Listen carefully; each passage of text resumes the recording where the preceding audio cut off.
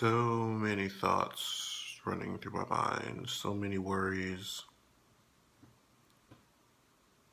so much concern for my fellow minority communities.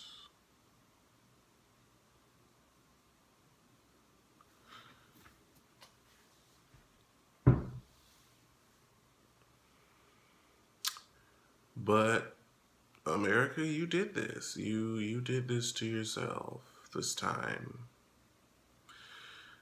A lot of you, I feel like a lot of people didn't take this election as seriously as they should have. And I'm just going to say this. If y'all thought that there were just a few people here and there, protesting against the Star Spangled Banner and kneeling and whatnot, it's about to get real. It's about to get real really fast. I'm foreseeing, because the riots have already started, I'm foreseeing, God forbid, but I'm seeing another semi-civil war happening.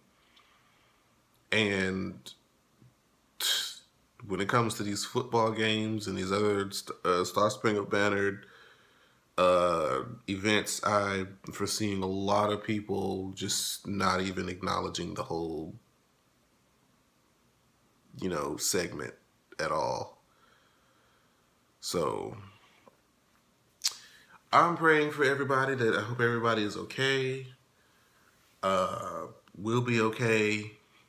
We just have to try to make sure that we stand together despite it all. And,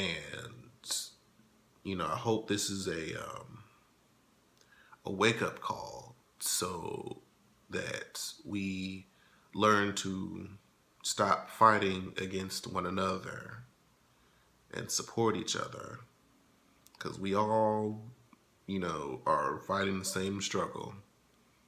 So there's that. I just want to pop in real quick, check and make sure you guys are still sane.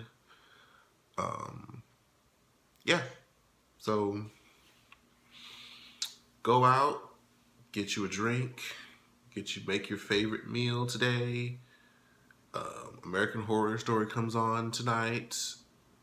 Find positivity and happiness despite America going down the toilet. So just, we'll be all right.